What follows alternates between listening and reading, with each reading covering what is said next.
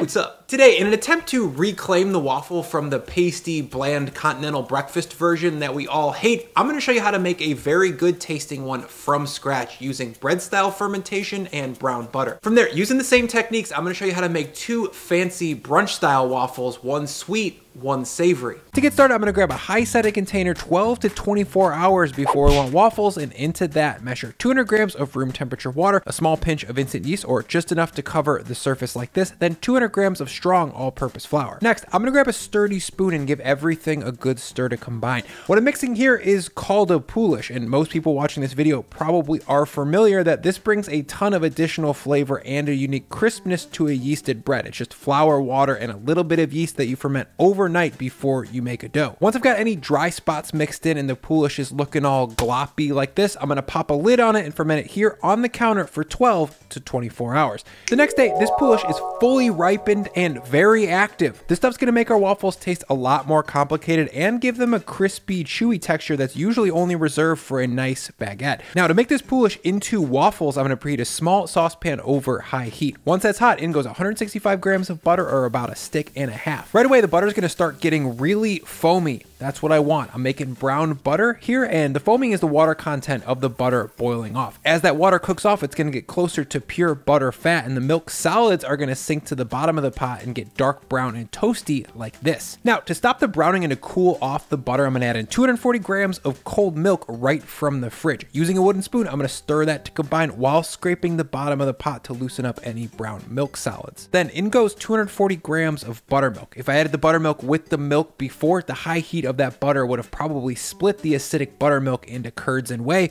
and it would have been a grainy mess. Now, the combo of both milks right from the fridge has cooled this butter down enough to be mixed with everything else. Back to the cutting board, I'm going to flip all 400 grams of that overnight poolish into a medium bowl. Behind that comes 5 grams of vanilla extract, 1 large egg, and then all of my brown buttermilk. That doesn't look very delicious. From here, I'm going to grab a whisk and give this mixture a stir to get the poolish evenly distributed throughout the wet stuff.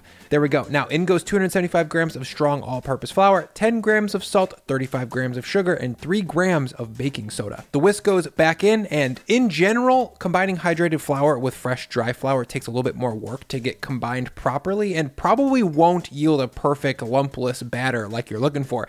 That's not a problem though. Try for fewer lumps if you can get them, but accept that there will always be some lumps. And that looks like finished waffle batter. Now for the main event, I'm going to grab my waffle maker. I bought this one at the recommendation of America's Test Kitchen Gear Reviews, and so far so good. It could cook 2 waffles at once, and it allows me to pick how crispy I want my waffle. Once the waffle maker is preheated, I'm going to give it the unglamorous but necessary dose of pan spray that it needs. Then to portion the waffle, I'm going to use this handy cup that came with the maker. This batch size makes 6 jumbo waffles, by the way, but use a 3/4 cup measure if you don't have this one. From here, to properly cook this waffle, it's pretty much the same process as it would be at any Inn & Sweets continental breakfast from coast to coast. One detail though to prevent overflow is to use the cup itself to get an even spread on this batter from edge to edge, and that looks good. Now the lid goes down, and this is going to get inverted to help spread the batter and open up the top side for waffle number 2 if you're going to be making it. After 5 minutes, when I flip this waffle over, you can see that it has that classic Belgian style waffle look with those deep pockets, but this time, thanks to the poolish, it's going to have a lot more flavor, more aroma, and just better texture overall. For me, the hot waffle on a plate with butter and maple syrup is pretty much the coziest thing that I can think of.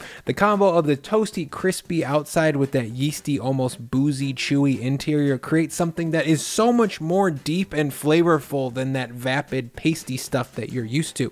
These are dope. They're double dope. They're 5 dope, 6 dope. They're just very, very, very, very, very, very, very, very, very dope. But I promised you guys fancy brunch waffles at the beginning of this video, and nothing is fancier than mixed berry compote with cheesecake whipped cream. But real quick, I want to thank the sponsor of this video, Noom. Over the summer, I started using Noom's program to stay on track health-wise, given the fact that I'm nearly constantly surrounded by hyper-palatable foods like waffle cheesecake, for example. The start eating less dense lesson from Noom actually really helped me out a lot with this, because I actually know what caloric density is now, and that I probably shouldn't be eating 6 slices of pizza. Instead, maybe 2 would suffice. I also know a little bit more about my emotional eating triggers, so that when there is food around and I'm feeling feeling a little bit stressed, I'm less likely to indulge. The reason Noom actually works is a combination of cognitive behavioral psychology, human coaches, and tested science. When you combine all three of those together, people actually start changing their behavior, which you guys know is super hard to do. Overall, I told Noom that my big goal was to have more energy and more focus for the things that I actually like to do, and diet plays a huge part in that, and Noom has really helped. So to give Noom a try, go to noom.com/Brian Lagerstrom and take your free 30-second quiz to see how Noom can help you out. Noom has really brought a lot of mindfulness to my eating and has helped me out. So to take your free 30-second quiz, the link is in my description. Thank you, Noom. Oh hey, look at this bowl of freshly mixed waffle batter that's fully ready to go.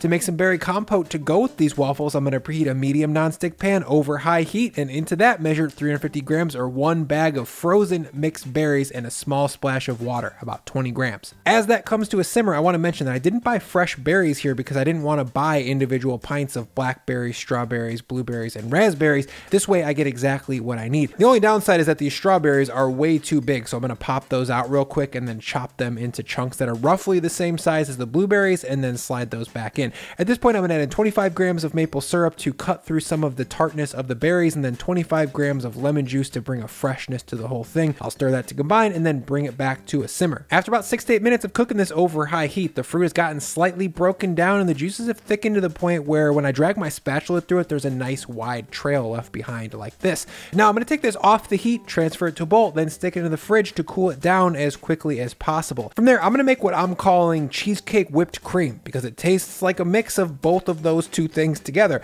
To make that into my stand mixer, I'm gonna drop 225 grams or 8 ounces of cream cheese, 150 grams of heavy cream, and a small pinch of salt. The whisk attachment goes on, and I'm gonna spin this on low speed for a few seconds so that the cream cheese doesn't splash out the cream everywhere. And once those are getting a little bit more combined, I'm gonna speed this up to high and whip this for about 1 minute or so, or until that cream cheese and cream are well combined and starting to thicken up like this. From there, I'm gonna sweeten this thing up a little bit with 20 grams of powdered sugar. If we used regular sugar here, the whipped cream wouldn't be as stable and it would get a little bit weepy. Now the whisk attachment goes back on, and I'm gonna whip this up for another 15 seconds or so, or until that sugar is fully dissolved into the cream. And there we go. This stuff is really crazy, you guys. It tastes just like a cheesecake, but it's lighter and spreadable. Perfect for a waffle. Speaking of which, I've got a freshly toasted one right here ready to rip. That's gonna get a heavy dollop of that cheesecake whipped cream, then a generous few spoonfuls of that mixed berry compote. After it's been cooled, that compote's pretty saucy and has a lot of fun berry textures and plenty of moisture to stand in for maple syrup. If you guys like sweet stuff for breakfast, this is pretty much it. It's super rich and very luxurious, but the tartness of the berries and the texture of that waffle help keep the whole thing in balance. A very dope waffle indeed. But Bri, how about that fancy savory waffle? I'm so glad you asked. How about a cheesy chive crispy ham waffle with fried eggs? Back to the part where we have finished waffle batter ready to go. This time though, I left out the vanilla extract because cheese and vanilla aren't really like the best thing to do together. Otherwise though, this is the exact same waffle batter, and into it, I'm gonna measure 225 grams of sharp cheddar, 225 grams of pepper jack cheese, and then 25 grams of minced chives goes in as well. Now, using rubber spatula, I'm gonna stir everything to combine. I'm a loser. I can't even stir chives. Okay, once the cheese and the chives are properly folded into this vanilla-less waffle batter, I'm gonna grab my waffle maker, give it a spray, and then layer in a torn piece of relatively thick sliced ham. From there, a full scoop of the cheese batter goes on top, then one more slice of ham is gonna get torn on top. I did try mixing the ham in with the batter, by the way, and it just steamed and made the whole thing a little bit softer. Putting it on the outside, touching the iron makes it a lot more crisp. While that waffle cooks, we're gonna fry some eggs to put on top. So into my medium nonstick pan goes 1 squeeze of olive oil, then 2 large eggs. I'm gonna hit those eggs with a generous pinch of salt, then about 10 cranks or so of fresh cracked black pepper. I'll reduce the heat to low now and top these eggs with a lid so that they can slowly fry and steam for about 2 to 3 minutes. After about 3 minutes over low heat, this egg's been gently fried, the whites are set, and it's looking ready to go. Back at the waffle maker, it's time to check on this cheese waffle, and oh my lord, look at this thing. You guys, it's got salty, crispy ham on the outside with a bunch of fried caramelized cheese. There's some chives in there to bring freshness, and all the moisture comes from egg yolks and a little bit of hot sauce. All of a sudden, you find yourself being quite the luxury brunchinista. Whether you go with the classic maple butter combo here or one of these two fancier waffles, it turns out that when you add bread starter to a waffle, it tastes way more pro. I hope you guys find yourself brunching on these sometime soon. Let's eat this thing.